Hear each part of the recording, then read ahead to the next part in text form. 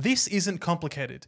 Let me show you. The simplest explanation of the this keyword is that it is an object which changes depending on the context of what you are doing. And the best way to explore what this is to simply console.log when you are unsure. So in today's video, I'm going to be taking you through 4 examples of console logging to find out what this is in certain situations. So we've got this index.html right here, and it looks like this in the browser. We've got this red box. We're going to be using this later on, but for now, if we hop down here inside the script tag, let's explore the simplest example of the this keyword.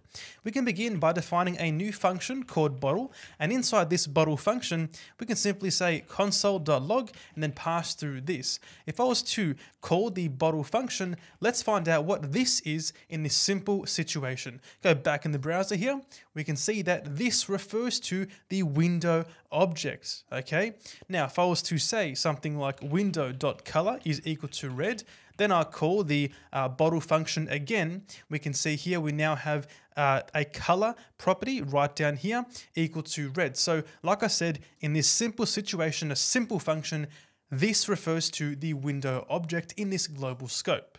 Now, where it gets interesting is when you have event listeners. So back to this box right up here, let's have a click event on that box. Let's hop down here and we're going to say box.addEventListener and pass through click here and then specify a function as per normal. Inside this function, we can now say console.log this, just like we did earlier.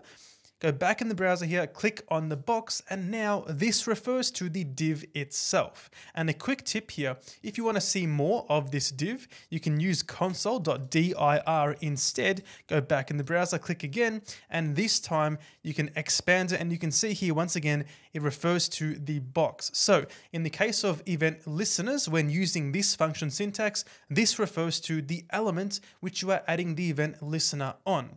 And an extra thing here is that if you were to instead reference the bottle function from earlier on, just like this, it's going to give you the same result because of course now this in here is still the same this, it's just referenced differently. So you're referencing this function right here as opposed to specifying it twice. Back in the browser, click again, and we get the box just like we did earlier on. Now, you can actually change the value of this explicitly. If we use the .bind function here, then we can, place a new object here. We can say name equal to dom and age equal to 90. We can see here by providing this object, that is what this is now going to be inside bottle.